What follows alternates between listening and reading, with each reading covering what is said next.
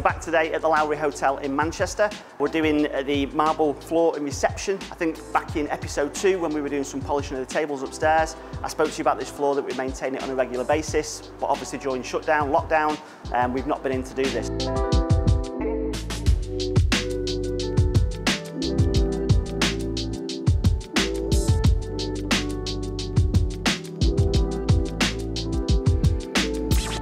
So today, and over the next couple of days, we're going to be deep cleaning this floor, repolishing it and using some solvent-based impregnating seals to help protect it going forward, when hopefully we've got a load of guests back in the hotel and it's bustling as always. This floor's been installed since the hotel was opening back in 2001. It's a limestone floor and it's done unbelievably well over the years. It helps that it's been maintained correctly by us throughout all those years. The first thing that we're doing, we've got over here, is Sam is going to deep clean the floor. So deep clean the floor is a real simple process. It involves a specific quite soft red floor pad on the floor to make sure that we don't create any further damage to the floor, and a pH neutral cleaner. So the pH neutral cleaner quite simply just removes any surface contaminations and doesn't leave any residues behind. We also agitate the grout lines to make sure we get the grout lines as clean as possible before the polishing process starts. Once Sam's been through this process with the machine and the red floor pad and the neutral cleaner, he'll extract it from the surface in preparation for Paul to be following round straight after him, who's going to be using polishing compound, an 11,000 grit monkey pad and a weighted rotary machine. So the extraction process on the floor, we're using wet vacuums, so it's, I think we've got a couple of different ones here, pneumatic ones. So wet vacuums to extract the moisture from the floor. It just makes sure that the tiles and stone is as dry as possible for the start of the polishing process. If we take a close look at the floor, one of the main reasons the floor has gone slightly dull and trafficked is because of the amount of footfall that comes through the hotel, which creates really fine scratches, but also a number of contaminations that are incurred through daily cleaning the floor. There's always going to be residues on there from cleaning solutions, so it's important that we strip that back with our cleaning process, make sure it's contamination free before we start polishing the floor. During our polishing process, it's not, because we're not doing a full grind and restoration, it's not going to get rid of any major surface damage, not that there really is any on this floor, and it's not going to get rid of any major scratches. What we're going to do is very mildly resurface the floor with a polishing compound in a way very similar to a T-cut on a car, and bring that lovely shine and finish back to the stone, ready for the hotel reopening.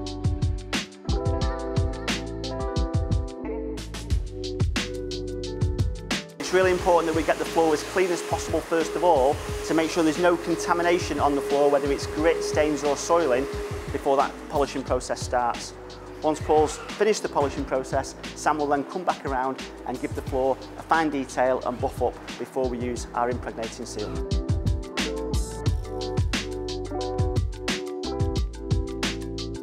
A little bit more detail about the polishing process that Paul's going through over this side. So we're using a unique 11,000 grit diamond impregnated pad which goes underneath the machine, and we're using a polishing compound which is like an ultra fine abrasive polishing compound.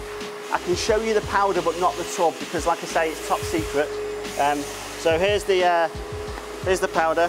I can't turn it around because I can't show you the label. So it's a completely safe ultra fine polishing compound that we use in conjunction with our 11,000 grit diamond impregnated pad system, which does a number of things. It slightly resurfaces the stone, but when they're working together, it gives an amazing finish on the stone. Like I said before, a little bit like a T-cut for a car or an exfoliation type system for our skin. It resurfaces it, but leaves it really, really smooth and shiny afterwards.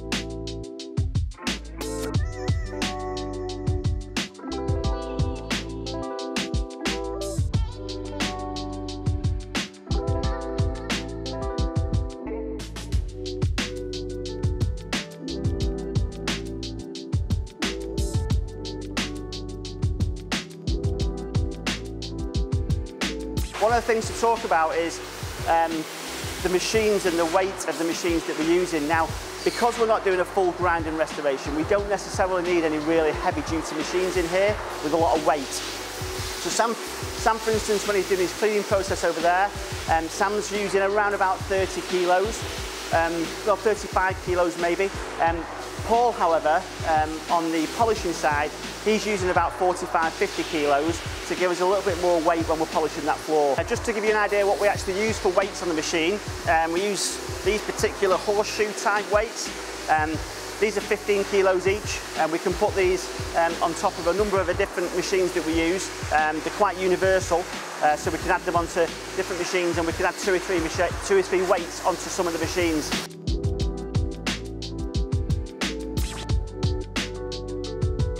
Just on the health and safety side of things, the hotel's closed, so there's actually not much we need to be put in place, just basic things.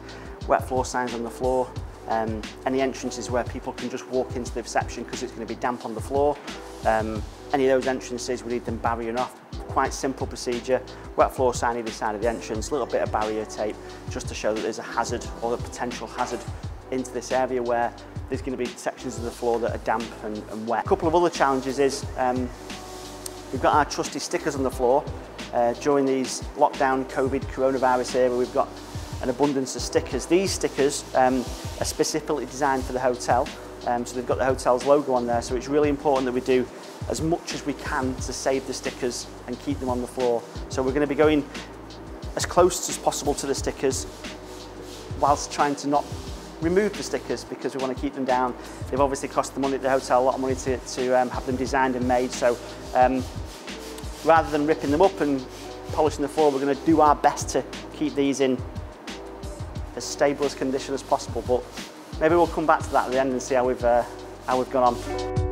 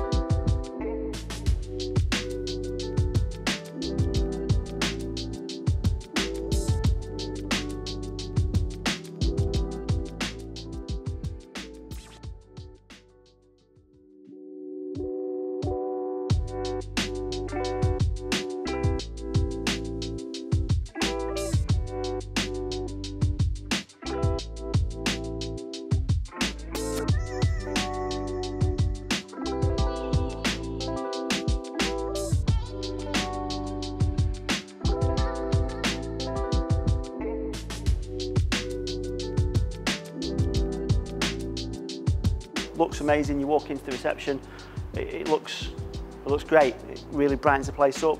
A polished floor always looks good in a hotel reception. You might remember from the last time we were here, we spoke about the stickers on the floor, and we wanted to make sure that we polished up to them and did around the edges by hand. So it's important that we only got the machines up to a certain area. We didn't cause any friction or damage to the stickers, and then we touched up around the edges of each of these stickers by hand to ensure that we didn't cause any damage and have to replace the stickers.